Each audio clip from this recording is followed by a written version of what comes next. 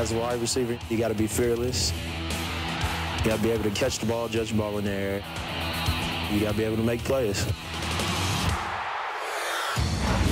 At 6'1", with 34-inch arms and a 33-inch standing vertical leap, from a standstill, Justin can get a hand on the ball nearly 11 feet in the air, a reach greater than Plexico Burress's standing range, even though Plexico is 4 inches taller.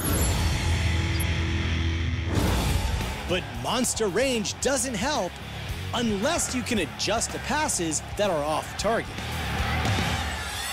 I'm just gonna throw you a bad pass. You can catch anything. I can catch anything. Here we go. 3, 2, 1, go.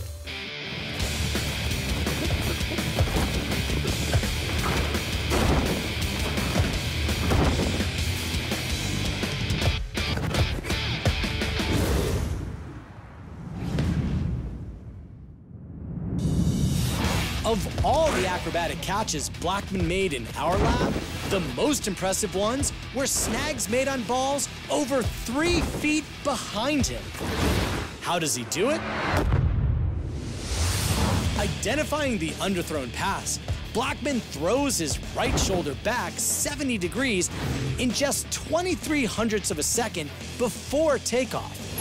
By doing this, he converts his linear momentum to angular momentum. In the half second Blackmon is airborne,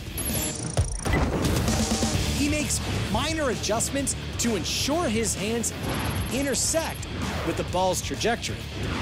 And just as a figure skater uses his arms to control the speed of his spin, Blackmon controls his rate of rotation with the extension and retraction of his arms.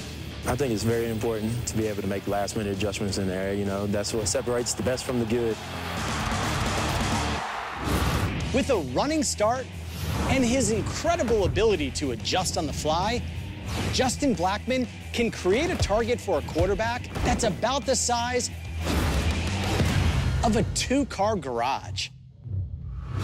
For ESPN Sports Science, I'm John Brinkus.